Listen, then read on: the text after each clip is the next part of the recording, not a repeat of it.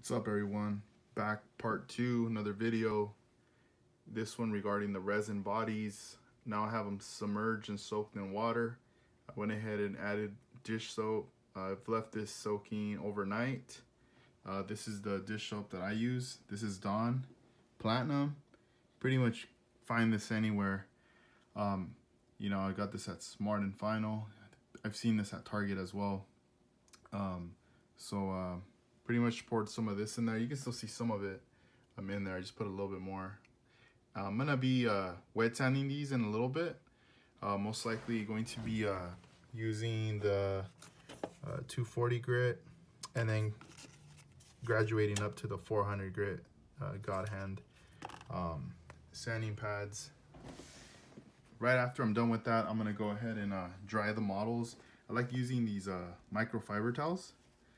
Does not damage the body, so I'm gonna go ahead and dry those and then let them sit for a while. And then after that, I'm gonna move on over here to select the choice of primer, whether I'm gonna go with the white primer or if I'm gonna move over to the pink primer. As you can see, this is the look of the pink primer. Looks a little Pepto-Bismol from here. This one here, I've only primered just the body, not the front fenders or the hood. So you can see quite a little bit of a difference there in color. These are skirts that I shaped. I pretty much I traced the original skirt, and then from there I added a little bit more of a flare at the end. I'm gonna still sand it down a bit just to give it more of a pointy look. And once I get that done, I'm gonna move on over to that area there where I did the chop. I need to fill that in. I need to have that running smooth before I could even add any paint. So these are still works in progress, and I'll keep you guys updated with what I got going on next. So I'm gonna start with the 240 grit, get it nice and wet.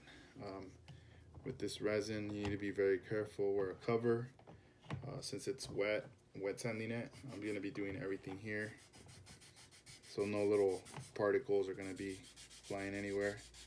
And this is 240. I'm just scuffing it really lightly, starting my way on the roof of the car, and then from there, dipping it back in, making sure we get the resin off, whatever's being the dust.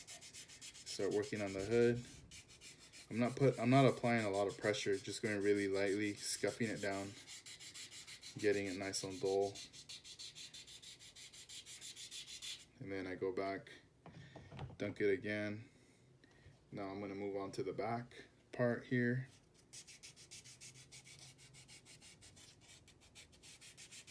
So this involves lots of sanding.